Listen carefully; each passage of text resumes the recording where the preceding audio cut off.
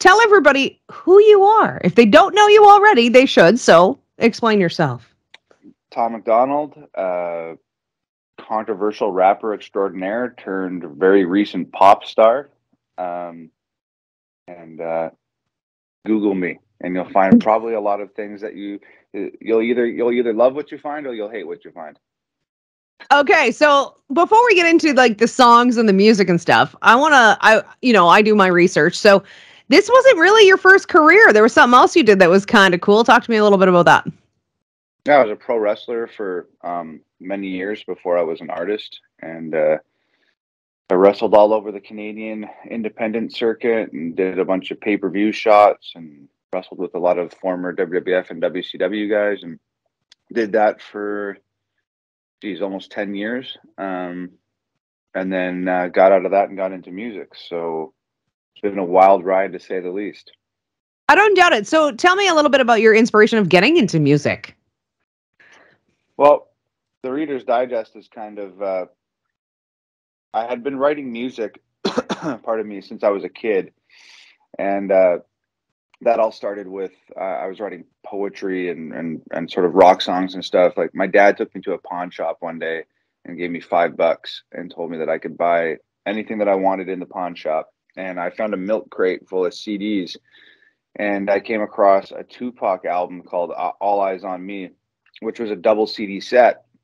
And I was just looking at, I had never heard of Tupac before. I was looking at it sort of economically as a kid. And I was like, if I buy this Tupac album, I'll get 2 CDs for the price of one, because it was a double CD set. So bought the Tupac album, totally sort of like was enthralled with hip hop from that moment forward, kind of fell in love with it.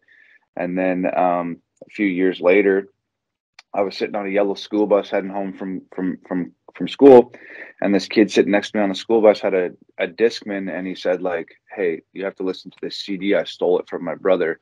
His name's Eminem. He's a white rapper." And that was the first time I ever heard Eminem, and that sort of bridged the gap for me, because there's a certain disconnect between a small child from the suburbs and Tupac's music. So M sort of bridged that gap, and I didn't immediately get into music. I ended up falling in love with pro wrestling and doing the pro wrestling thing for a number of years. Accumulated injuries and sort of like difficult to navigate politics within the wrestling business just caused me to take a leave of absence. And in that leave of absence, I focused on the music I'd been writing and the poems I'd been writing since I was a kid, and decided that I was going to give it an honest shot, and I did. And in 2017, I went super viral with one of my songs, Dear Rappers, and here we are, dozens and dozens and dozens and dozens of viral songs later, and hundreds of thousands of fans and sold out shows and number ones on Billboard. And it's crazy. So we'll get back to the number ones on Billboard, but I want to talk to you a little bit about some of those inspirations. You were saying, obviously, Eminem being one of them, and you kind of wrote a song that was kind of an ode to him, I guess, in its own way. But who else was your inspirations?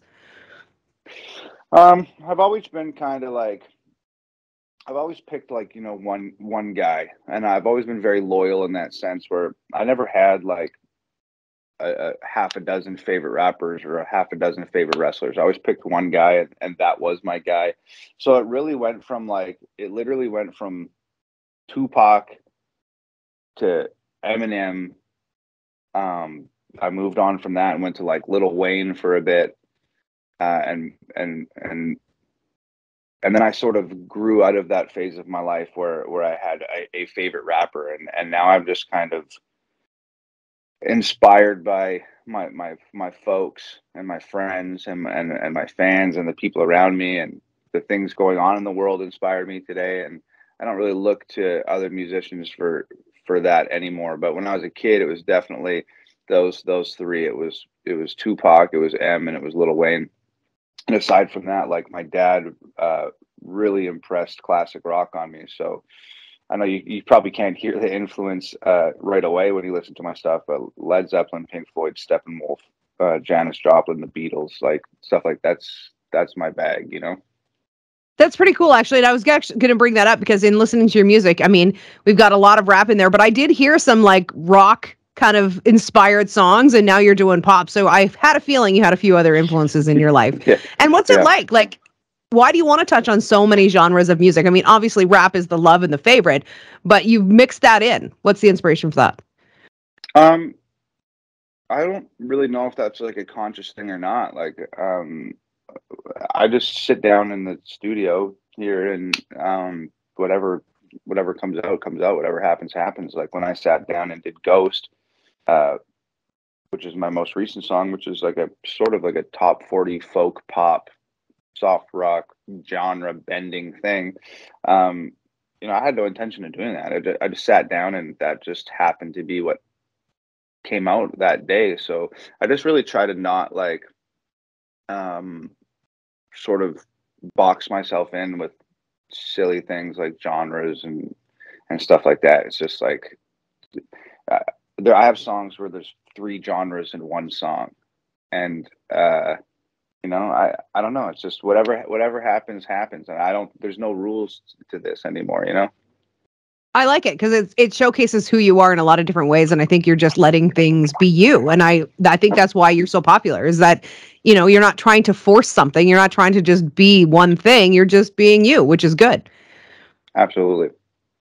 So talk to me a little bit about Canada. Like the fact that you're Canadian is amazing, and obviously your girlfriend is awesome sauce because she's an Albertan like me. So talk to me a little bit about her and her involvement in your career as well. Yeah. So um, we're completely independent, two-person team. I produce and write all the music. My girlfriend Nova Rockefeller, she's an incredible Canadian artist herself. She shoots and edits all my music videos, and also works on her own music. Not exactly sure how she finds the time, but she does. And we go back a long ways. We've been best friends for 16 years. We've been together as a couple for 6 years. She actually put me on my very first rap show ever in Alberta, down on White Ave. She was throwing her first rap show, and I had just started recording terrible, terrible, terrible rap music. And somebody had said that I should reach out to her if I wanted to get on a show. I did. She put me on the show, and then we stayed in touch ever since. She kind of went her way and I went mine. I went to Vancouver from there. She went to Toronto and Jamaica and California, and we sort of reconnected again in California and started making music together and living together and dating, and that was 6 years ago, and it was pretty cool. We were living in South Central, like in the ghetto, and we were pretty much hooped. We couldn't afford groceries and rent at the same time, and it was tough times. I was plugging my fridge into my neighbor's garage so my food didn't spoil when the power got cut off. And by the grace of God or the or the power of the universe, something happened one day, and I wrote "Dear Rappers" sitting on the front porch in our front yard, and literally changed our lives. And here we are, still together. It's been pretty epic journey.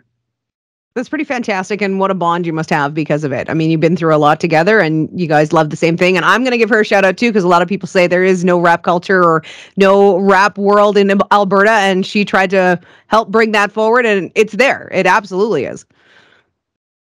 She's I mean, as far as Edmonton rappers go, I don't know if anybody's gone as big as Nova has. I mean, she's was on Island Def Jam and did some really, really incredible stuff. She's got Waka Flocka Flames number in her phone, so she's killing it. Yeah, I'm a little jealous of her. I think my biggest connection is me and Carly Rae Jepsen are friends on Twitter. So, like, that's where we're at. Sick. So, talk to me about this latest song. It's a little bit of a departure from the rap. As you said, it's more of a pop song, but it's just taken off. Like, you're top in the Billboard charts. What is that like? It's bizarre, mainly because I think this is got all the Billboard plaques stacked up in here somewhere. I think it's like my 29th number one on Billboard. But obviously, the vast majority of those have come from hip hop. So it's really crazy to have gotten the #1 with pop. It's not something I ever expected. I thought this was going to be a little quick. I put it out on the 23rd, 2 days before Christmas. I was like, screw it. Like, there's a lot of my fans out there who aren't with family for the holidays, who aren't going to have much under the tree this year. It's been a brutal 2 years for most of us. And I was like, screw it. I'm just going to put out this little video on the 23rd of December. Just give people a little something, and we'll get back to taking things seriously mid-January like everybody else and get back to work. And all of a sudden, this thing has like completely blown up, and it's playing on the radio, and it's like having a viral impact on the internet, and it's landing on Billboard. And I'm sitting over here trying to juggle having my parents in town for Christmas and service what's turned into a hit record on accident. So it's been crazy. Like it's been mind blowing. It's been very cool. What a great way to start the new year, though, right? Absolutely, yeah, totally. Couldn't ask for a better kickoff to the year for sure. And talk to me a little bit about the inspiration for that song, because it is a bit of a departure for you. And I know there's probably a few people who are going to put you in some camps with people like Taylor Swift and Nickelback, who they say crossed over, and we won't go into what they call that. But like, where does this song come from with you? You said it was just kind of one of those things you were throwing out there, but it obviously had some inspiration. Yeah, Nova, my girlfriend. Look, Nova is the most talented artist I've ever met in my life. Extremely, extremely talented. Great writer. Just has a mind for this. She is a true creative. And it's really hard to write a song for somebody that's that damn good at making music. So I've been trying to write a song for Nova for 6 years since we've been a couple. And it has never been perfect. So I've always just trashed them because they weren't perfect. And not only does Nova deserve perfect, I don't think she'd take any less than that. So it took a long time, but I finally figured it out, which is Ghost. And she is 100% the inspiration behind the song. So the entire song is about her. I haven't written a love song in probably 10 years. This is the first one. And well, you might want to keep doing it, is all I'm going to say, because it's doing you really some good favors too. So use that inspiration. Absolutely. Okay, so I'm going to want to play the song. We're going to get to all of that as well. But the first thing I want to do is get people to know you a little bit better. So you ready for some this or that type questions? Which would you rather? Okay, sure. So I'm going to ask, Pepsi or Coke? I'm going with Coke. I'm with you on that one. Okay, good call. Pizza or a burger? Burger. It's got to be a burger. We are similar. I like this. Okay, flossing, no flossing? Flossing. Be honest. Flossing. Okay, good. There are so many people. I talk to my dentist all the time, and they say they absolutely don't floss. And it's like, well, start doing that. Okay, yeah. Christmas, Halloween, favorite holiday? Oh, man. They're both my favorite for different reasons. But if I had to live in one for eternity, I guess it'd be Christmas, just because the vibes are good. Oh, see, and I do. That's what I love about it. But I do love the theatrics and the horror of Halloween, too. Right? Nightmare Before Christmas is literally like my favorite movie. And it's both holidays, so. Right. Okay, The Rock or Ryan Reynolds? Come on, you're Canadian. This should be easy. I'm kidding. It's got to be Ryan Reynolds. Like, I'm not a Dwayne Johnson guy. I'm not a Rock guy. Now, you're originally from BC, right? Correct. Okay, so LA or BC? I didn't say they were all going to be easy for you. I'm going like, hey man, hate me if you want, but I'm going LA because that 160 days of rain a year in BC, I cannot, I will not. I agree with you 100%, though you've had a little bit of rain in California recently, no? For the last week, it's felt like Vancouver here. Yeah. Well, I just want to thank you for being on the show today. This has been fantastic, and I hope everybody gets to know more about you thanks to this interview and many others I'm sure that are still to come. And I want to wish you success because the songs are amazing. I love what you do, and I want you to keep doing it. So keep doing it so we can keep playing it and we can keep doing these interviews if that works for you. I promise I will, and thanks for having me. It was a total pleasure. I've seen 100 grand in cash. I've took the trip to hell and back. I've been around, never saw nothing like you. And I've seen lights up in the sky, and I've seen ghosts alone at night. I've seen some things, but they were nothing like. Till I walked through walls, till I walked through walls. I wanna be with you, 'cause I'm me with you.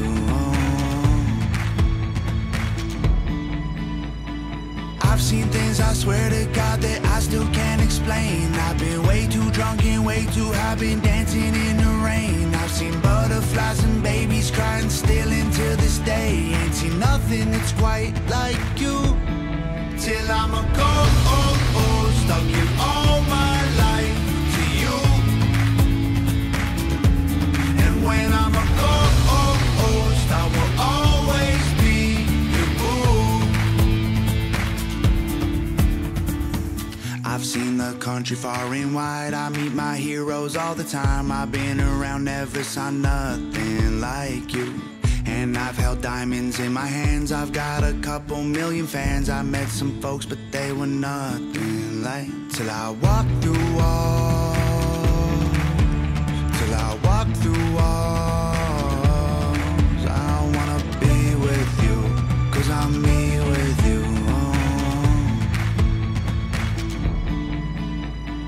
I've seen things, I swear to God, that I still can't believe. I've seen shooting stars and crystal balls and magic in the breeze. I've seen Paris, I've seen London, I have been weak in the knees. Ain't seen nothing that's quite like you. Till I'm a ghost, I'll give all my life to you. And when I'm a ghost, I will always be your boo. Till it burns down, till the world ends, till it's all gone, till my last breath, till I leave town, till there's nothing left, till I'm in the ground. Till I'm a ghost, I'll give all my life to you. And when I'm a ghost, I will always be your boo. Till I'm a ghost.